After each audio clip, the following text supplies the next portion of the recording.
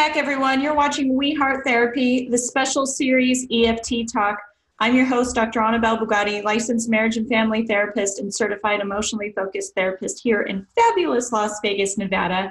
And we have, welcoming back to our show again, we have Dr. Ting Liu. She's a licensed marriage and family therapist, as well as one of our certified emotionally focused therapy trainers. And she is the director of the Philadelphia Center for Emotionally Focused Therapy and the Asia Center for Emotionally Focused Therapy. So she's helping to spread the good word of emotionally focused therapy to the Asia continent. And we're so blessed to have her on our show again today. Thank you back, Dr. Ting Liu, for being on our show. Hi, everyone. I'm glad to be back. Yay. So guys, we're going to talk about today kind of this sense of using silence in therapy as well as micro expressions. So, you know, EFT can be quite nuanced, and sometimes you have lots of moments of silence. Even if you're not using EFT, silence can enter in. So we're going to talk about the use of silence and micro expressions, which are, well, and we'll have Dr. Ting Liu talk more about that. But with micro expressions, they're really, when you have clients that don't emote a lot and you have to try to really tune in, kind of that gestaltish type of therapy. So Ting, why don't you start us off and talk a little bit about micro expressions, why they're important, why it's important to read the body, and then we'll feather in silence as we go through this. Yeah, I think microexpression is a hot terminology because the TV show Lied to Me. So now everybody is talking about it. And yeah, so it's about the story Paul Ekman. And so, but I want to talk a little bit about microexpression because by definition, it's just a very brief facial expression that only lasts a fraction of a second. And it's involuntary. So nobody can control or hide them completely, but then it's either happen as a result of conscious suppression or unconscious repression, right? And then because it is involuntary, so it actually exposes a person's true emotions. So that's the definition of microexpression. So in a way, it almost sounds like you're saying that microexpression is a physical manifestation of a reactive emotion that you may not even be aware that they're giving, but usually it's pretty automatic and it's a response to something. But rather than being overtly or obviously expressive about it, it might just be like in the way they glint their eye or they smirk their nose or twitch their, you know, whatever. Yeah. And then also, I think it only happened in human society because in the process of socialization, we learn about the display rules, right? So what's allowed to express in certain culture or certain situation. So we learn to conceal our expression, right? But then, so now what we see from people or from clients' face may be a modification of their true expression. So that make microexpression more important because that's our, like you said, that's our automatic reaction. Wow, I really like how you said that. That's really important about culture, how some cultures, you know, really are very restrictive about emotional expression. And so people do contain and conceal a lot. And so it's their micro expression that might give them away. That's right. So I want to talk, I think that the purpose today is to talk about how to use that in therapy with our client, right? So I think to be realistic, we are really busy in therapy. We, you know, as a couple of therapists, we have 2 clients that we need to maintain the balance and neutral alliance with. They each have different story to tell. We have to process a lot of information. We have to case conceptualize, and then we have to pay attention to their emotional cue. So that's really a lot of tasks that we have to perform simultaneously. So to be blunt, I think we are too busy to pay 100% attention to detect one's microexpression. I think that's a realistic comment from my experience. So what I don't know if you agree, but what I usually do is I don't try to figure out what's the real expression there, but I think I pay attention to anything that has changed or anything that may be different. I may not be able to explain what I pick up, or I may not be able to identify what's the difference, but I notice there's a difference. I think that's probably as much as I can do, with all those tasks that I'm trying to perform. Yeah. And I think too, with noticing, I like how you use the word noticing. I think in the therapy session, it's so validating to hear you talk about how busy we are, because seriously, that is so true, and I often talk about that dual process that the therapist is going through, to be present but simultaneously not present, because you're, okay, where am I in the model? I'm conceptualizing what's happening in front of me. Okay, but I need to be present with you and catch it as it's coming at me. And it's, oh my gosh, it takes a lot of brain power.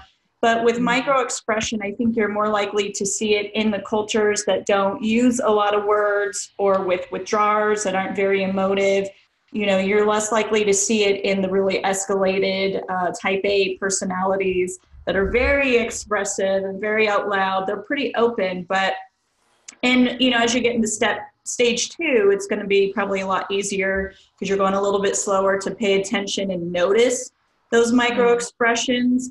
But I like how you said you kind of notice something's different. And if you have a client in your chair that doesn't talk a lot, doesn't use a lot of words, you're probably going to start to cue into little changes in their facial expressions. Like, oh, I just asked them this and they didn't say anything, but I saw their eyebrow raise, or I saw them just slightly pull back, just very, very faint, little stuff. Yeah, or even just a look. Like the way they look at you, or there's a pause. And I think that you're right, that at stage 1, when the cycle is still escalating, we see a lot of expression from pursuer, but then we actually don't see a lot of expression of vulnerability from pursuer at stage 1, right? So they may express a lot of feeling, and we thought that's all the feelings they have, but then I think they actually hide their vulnerable feelings. Yes. So I think it's a different strategies to work with pursuer versus a withdrawer, right? Withdrawer is like, there's nothing. There's no information for you to work with. Yes. For pursuer, they give you a lot of information, but those are the protective, like the protective, strategies they use to hide their vulnerability. Mm-hmm. That's so right. I love how you say that. That's absolutely right. We think that they're really giving us their true nature because they're emoting all over the place, but oftentimes they're, it's that soup of secondary, and it's not really their primary emotions that we're getting. So that's awesome. Yeah. So I think that, like, go back to what I said, that because we're so busy, I may only notice that, that the client look different, or there is something that change in their expression. So what I usually would do is that I will stop the conversation, and then I share my observation by saying that I noticed that when I was talking about this, or when you were talking about this, that there's a different look on your face. Did you notice that? Or can you help me understand what happened? Right? So I don't know anything specific, but I can share that there is something happening and invite them to help me.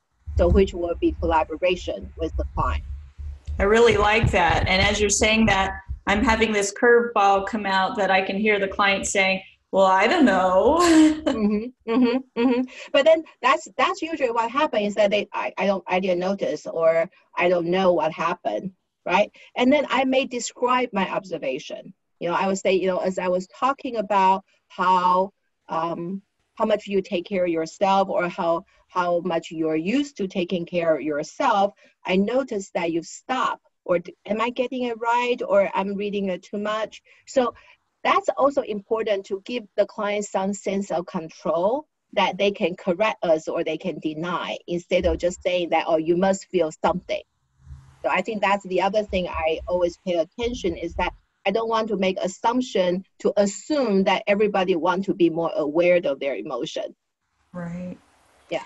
So what if, so you do, so when you stop the conversation, you say, I noticed this happened, and you do describe it to them, but then they still Mm-hmm. say, oh, well, you know, I don't really know. Mm-hmm. Where would you Mm-hmm. go with that? Well, if they say, I don't really know, I, I think I would back off a little bit that we still need to remember to validate, right? And then I really see the I don't know as a survival strategies or a coping strategy they use. So that's how I validate is that, well, you know, it makes sense to me that you don't know, right? And then I think that's what you usually deal with difficult situation in life. Is that correct? So Can you I sort unpack of that a little bit more? Because that's fascinating.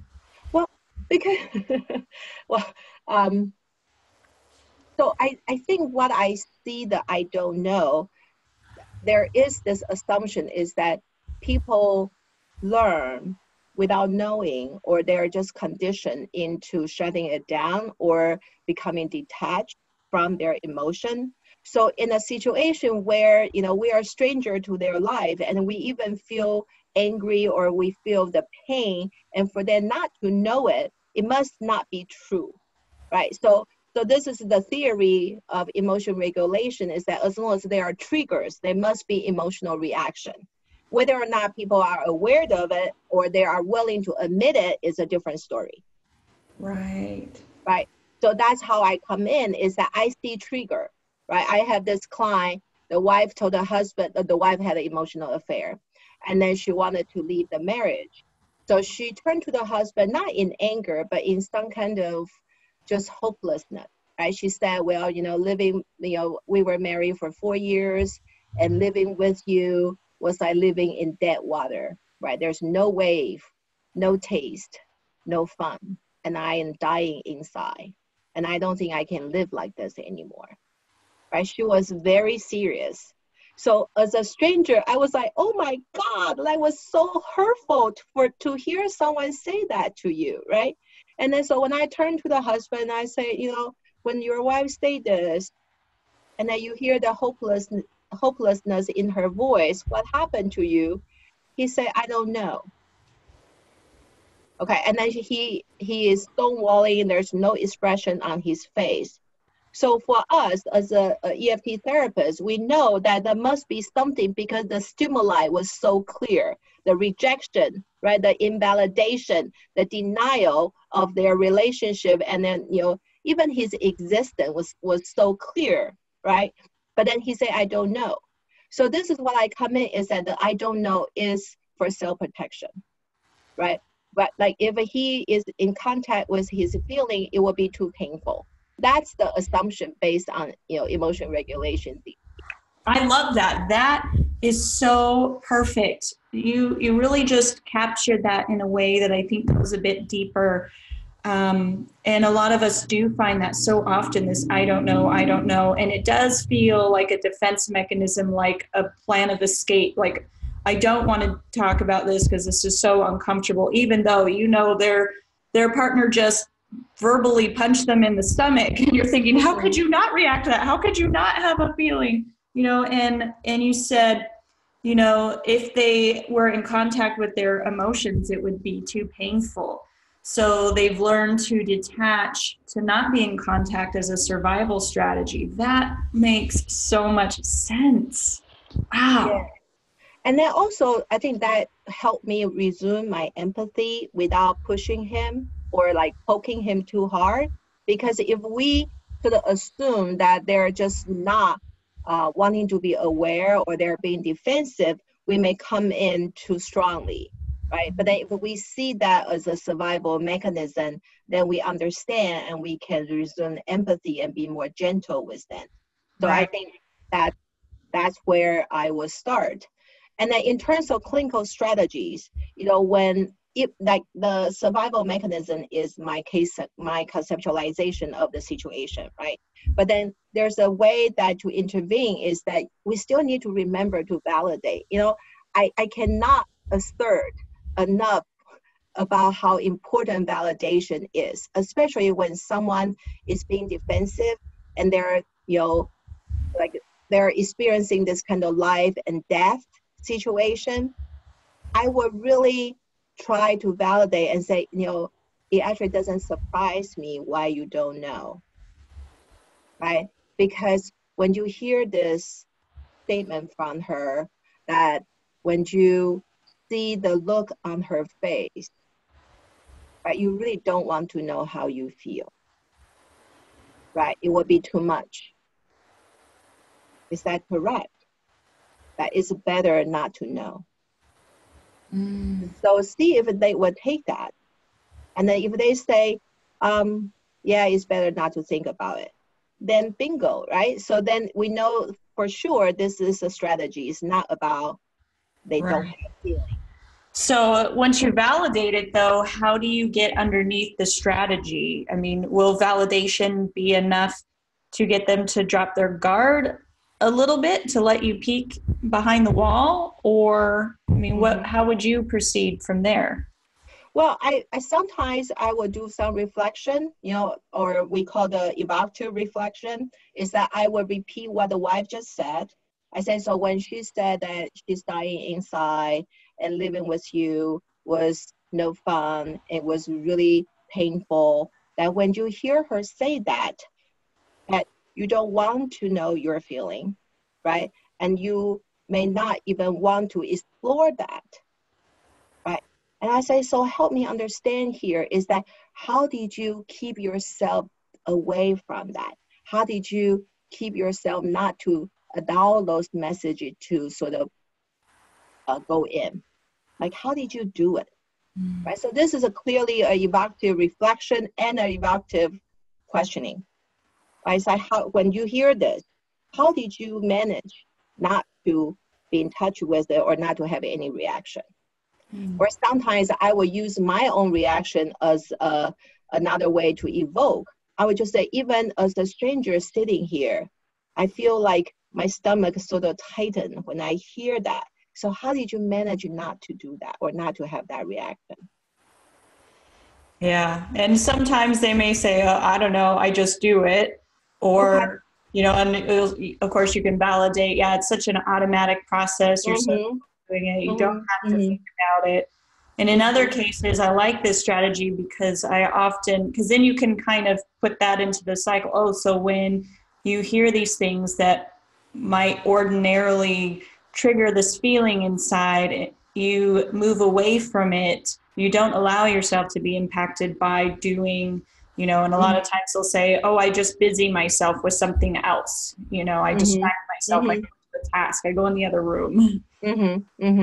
Well, that's excellent. So that in the EFT term, that's how we put it back to the cycle. And then we can present like whenever he moved away or whenever he showed no reaction, it just made his partner more frustrated, and the partner end up having to poke harder to get a reaction because he just feel like they don't care, right? So that's how we put it back to the cycle. And then I will come back. Maybe I can use some empathic conjecture. And I can use some empathic conjecture is that, but then when you move away or when you, sort of stay in the room without continuing the conversation, I wonder if there is a little bit discomfort. Like if I come out, if I continue this conversation with her, it will be too much. Is that there's a little bit discomfort there, right? So I start with the very light words. I won't say there a fear or then being hurt. That may be too strong for people like that. So I start with very light words like discomfort, or that made you feel uncomfortable, or that sort of may upset you or frustrate you a little bit, or even use pressure, right? So it may maybe too much. So then I can follow that with the conjecture. That's really good. So I hear you saying that, when they say, I don't know, or they move away, and we're kind of talking about trying to move a little bit into the emotions that might be there. And one of the strategies you use to explore that would be empathic conjecture, and you might use light words. I like that because it feels like, or I get the sense of, and I often hear other therapists kind of get stuck where they feel like they have to go right for the primary emotion word, and a lot of times it is too strong, especially in early stage 1, and the client just won't bite at it. They're just like, yeah, whatever, but it feels like if we use the light words, then it's too cognitive and it's not really getting to the emotions. And I know in one of our previous videos, you talked about don't get into a power struggle with them over the words. If that's their word, we as the therapist know what that means, but just allow them to use that word that leads into their experience. And then, so then as you start to walk around in that and go a little bit deeper, what are some of the things that you might say to move from discomfort or uncomfortable to something a little bit deeper? Well, I think that's really the strategies I tend to use is I will move in gradually. So I will use a lot of evocative responding with the conjecture, with the reflection and validation all together. So for example, if they bite, right, they say, yeah, it made me feel a little bit uncomfortable. So that's somewhere, it's better than I don't know. Yeah.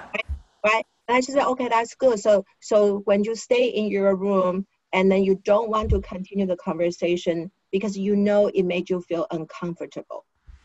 And then I may use some physiological connection. Like I was also, what happened to you when you feel that discomfort? Like, did you feel like that your stomach was tightened, or you feel you're sweating, or anything that you would notice about that discomfort, right? So I connect the little bit emotion with their physiological reaction. So that's one part. Right? Or some people will say, well, I don't know, I would just play a video game, or I would just listening to music, right? So then you know that playing video game or listening to music become another coping strategies. They try to avoid the conversation, right? So I would just say, so how does listen to music help? See, I usually coming as using all those as strategies for them to survive, not as a flaw. Like Right. they are defective, that they can only run away into the video game. I really look at this as a survival strategies. Right. And I think that's part of where we get frustrated or stuck in session 2 is because just as they even describe that process of moving away, well, I just go play video games, which I hear so much, or I go onto my phone. We feel them even avoiding in the conversation. Oh, well, I just play video games, and then it kind of shuts down, feels like it shuts down the conversation, and they've just put a door in our face that, they're saying, don't walk through that. And I love how you say, well, how does that help? I really love that. That's a great question. Yeah. And then also the other thing I may also ask is to go with their longings. And so it's like, if, for example, they say, oh, I just play video game, and say, how does that help? They say, well, then I don't have to think about it. And then I can block her voice out, or I can concentrate on something. I say, so that helps, right? That help you, that distract you, that take your mind off that horrible conversation that just happened, that you really don't want to go back and think about that, right? So then that's a reflection of the information I just had. Then I will zoom in with the attachment longing and the attachment fear. Is I would just say, for example, that, so what will happen? What will happen if you don't stay with your video game? What will happen that, that you can never imagine going to her and share with her that it really hurts to hear that, right? You can never imagine to do that because it would not be safe, or it would not help. It may just invite more criticism, or she's just going to say more hurtful things to you. Is that correct? So that's another conjecture, but on a deeper level.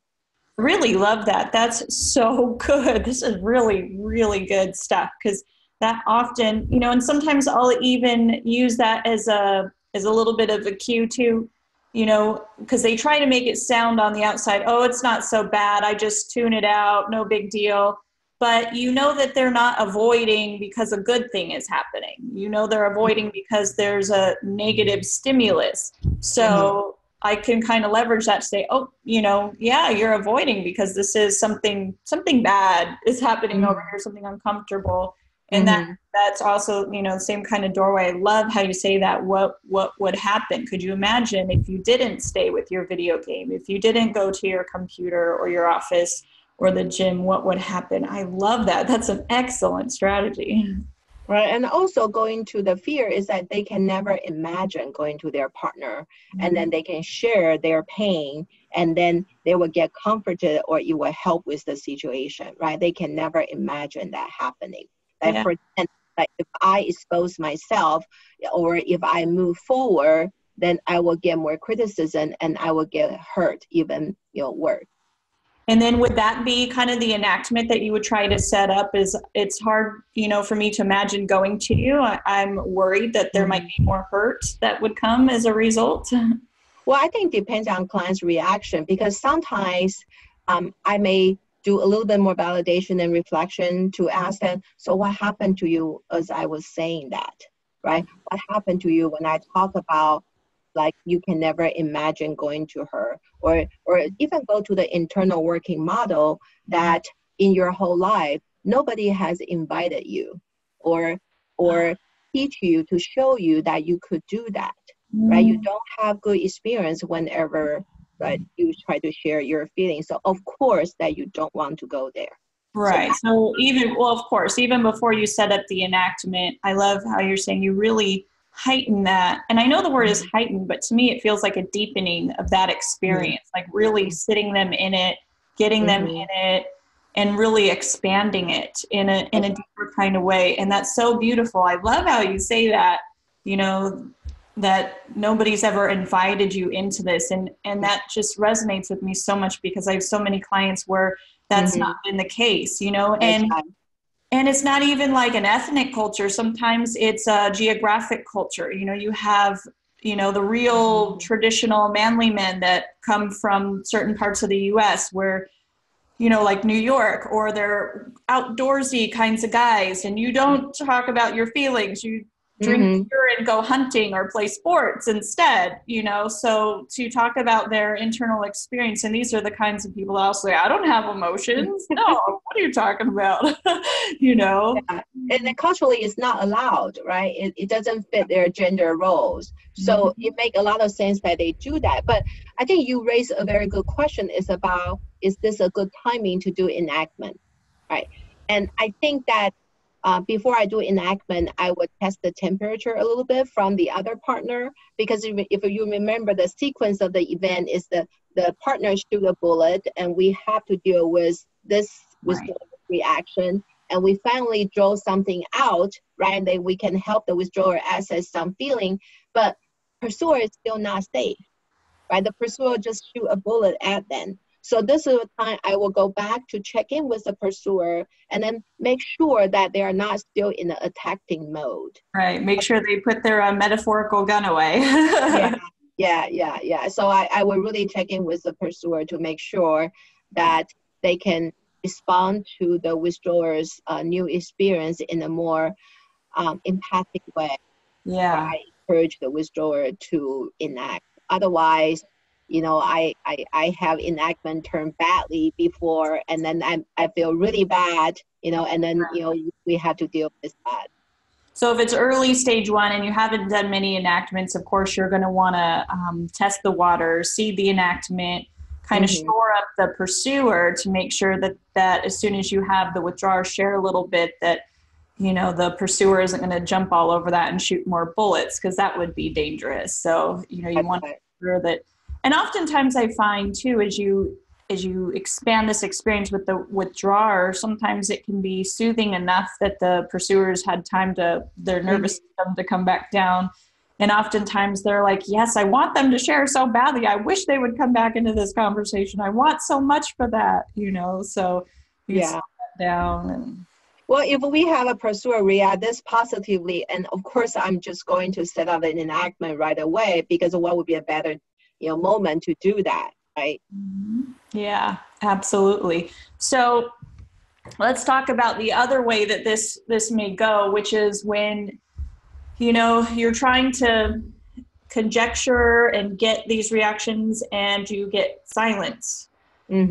How much, I mean, and I've seen this happen too, is that when there is silence in the cycle, especially at home, oftentimes the pursuer will fill up the silence and they start loading up what they think is happening for their other partner. And then, of course, they get more and more silent. It's like, well, I can't say anything that's going to make this better. How much silence is too much silence? Or what are we supposed to do with the silence? How long do we let it go before we jump in? Or I don't know. Well, one thing I do notice is that, the other partner has, lower tolerance of silence than we do. So if we let the silence go on for too long, usually we set up the cycle, like you said, the pursuer will jump in and try to push or try to fill in the gap, right? So this is the time that it will become like the cycle enacting in session. Yeah. So if there is a silence, I would probably, talk to the pursuer first, and I just say, so this is what usually happens at home, is that whenever there's a conflict that you try to communicate, but then there's this silence.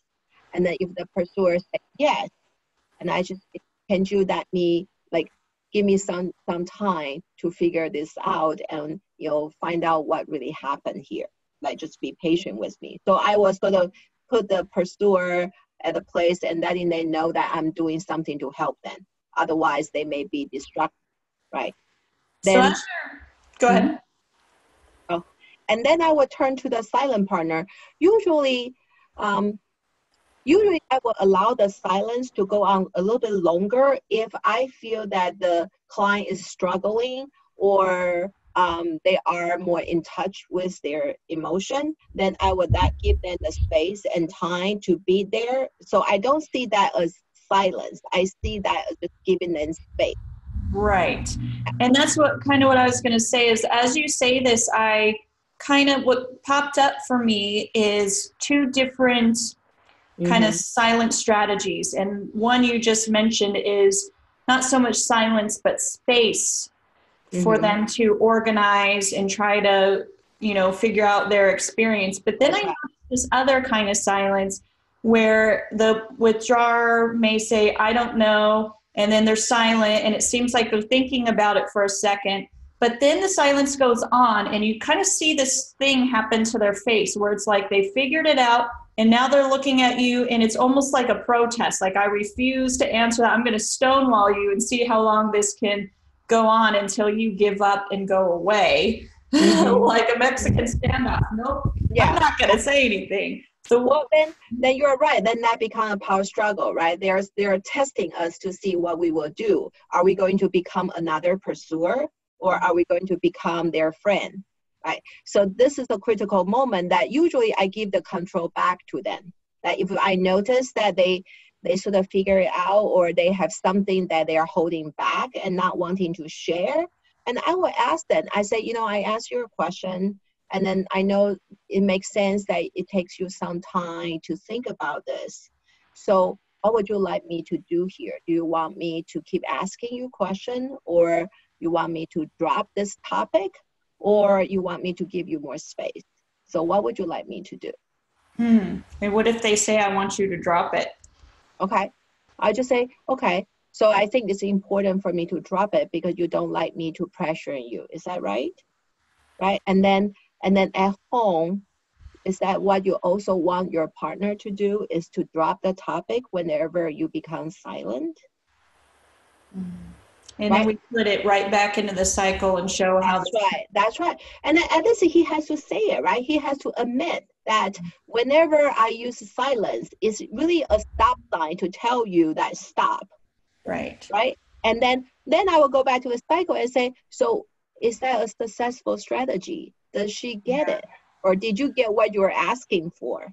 Right. That's really good, because I think the little fear that popped up in my mind when you were saying that is that if I do drop it, is that I'm kind of enabling that process to continue. And that's not the process we want to happen. But I like how you pop it back into the cycle and then bring it back to, did that get you what you wanted?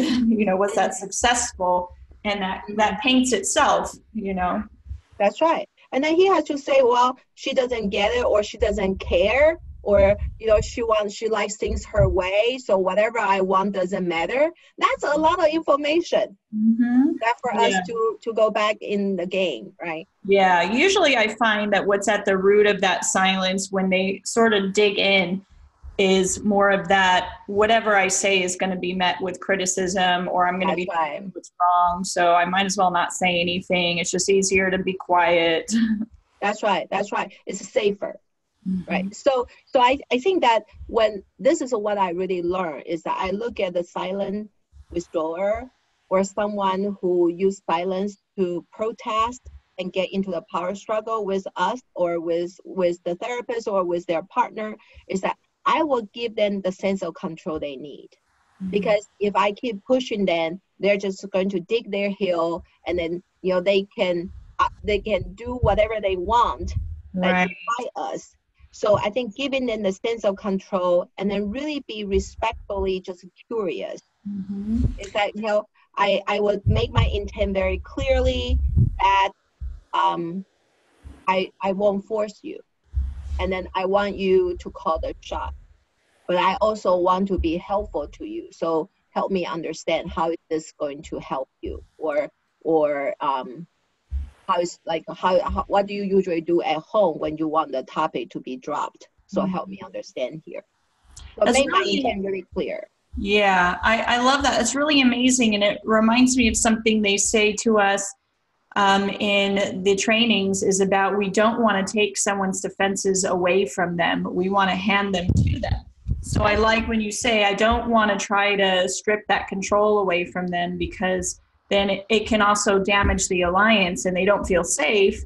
And then like a lot of therapists say, I feel like I'm joining the pursuer and becoming the pursuer of the witcher, which is also dangerous. And I love your strategy is that, if you kind of are able to ascertain that this silence has gone from or shifted from I'm trying to figure this out to now I'm avoiding, and so I'm just going to do like a Mexican standoff and I refuse to say anything and see where this is going to go. You lean in and say, okay, I notice it seems like there's something that you were thinking about and mulling over, but maybe you're not sharing it. Help me understand what you would like here. Would you like me to back off? Do you need more space to continue figuring this out? Do you want me to ask you more questions? And if they do say, I want you to drop it, you say, okay, I don't want to push this. I want to, respect. Is this what happens when something becomes, a hot or an uncomfortable situation at home? You get silent and then you really wish your partner to back off and you just put it right back into the cycle. I love that. That's perfect. And then the other thing I also find, I will also try to balance the victimizing mode that they have, because when someone has to use silence to fight, oftentimes they see themselves as being very small, like this is my passive way of protecting myself. But from the pursuer's perspective, the silent partner is the powerful one, because they can jump up and down, they can cry their eyes out and get no response, right? So this is the cycle I will also put in, is that this is really sad that whenever it happens, both of you feel powerless, right? The silent partner sort of feel like I have no voice in this relationship. I can only hide or keep my mouth shut in order to survive. Whereas the pursuing partner may feel like I have to work so hard and push so hard, and this person get to decide if I deserve in response. So that's the negative impact of the cycle, is that they both feel small and they both feel powerless in the relationship. And in their eyes, the other partner is so powerful. That's such a, I love that. It's such a good strategy. And I love the way that you put that. And I think that's so helpful because we really do get lost, I think, a lot of times when silence comes up and we feel kind of remiss what to do with it. I think for the most part, we've learned a little bit of, okay, can we sit here long enough and maybe explore what, can I help you explore? But, when it goes on too long, it's hard to know, what do I do? How do I bring this back to the cycle?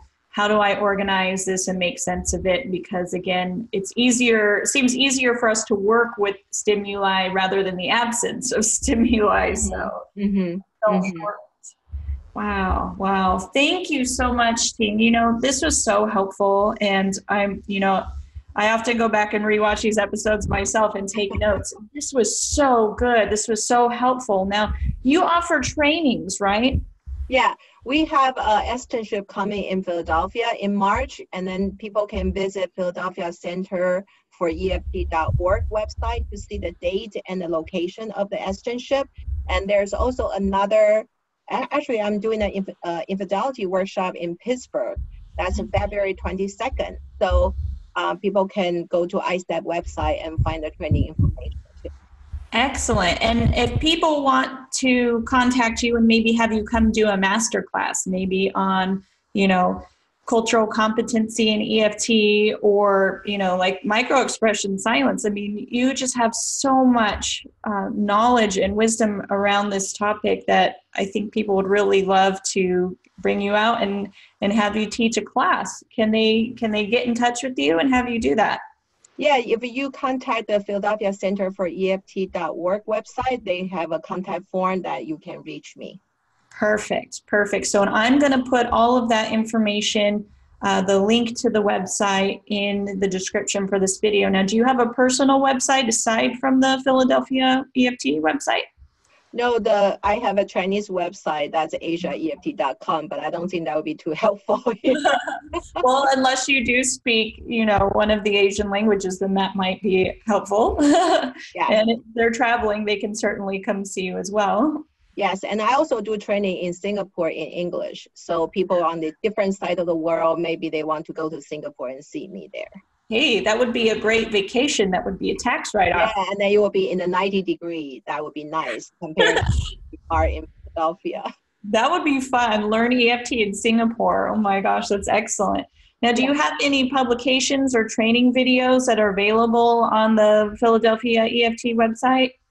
Well, I only produce training tape in Mandarin because there's so much English material available. So hopefully one day I will have time to do that. But so far, I only produce training tape in Mandarin. And we have one new coming this June. So people who speak Mandarin will have more training tape to watch. Well, hopefully one of those can be, what do you say? Subtitle. Yeah, I don't know why my brain isn't working right now, but you can subtitle it in English because you are fabulous and we learned so much from you. So that would be great. So make sure you put that on the to-do list. Okay. Thank you so much for the interview. And I'm glad to share some of my experience with people. And thank you for the opportunity. You're welcome. Thank you guys for staying tuned and make sure that you check out a couple of the other episodes that Ting and I have done on the series, as well as the other videos with some of the other trainers, and make sure that you hit subscribe because more videos are on the way. Thanks, guys.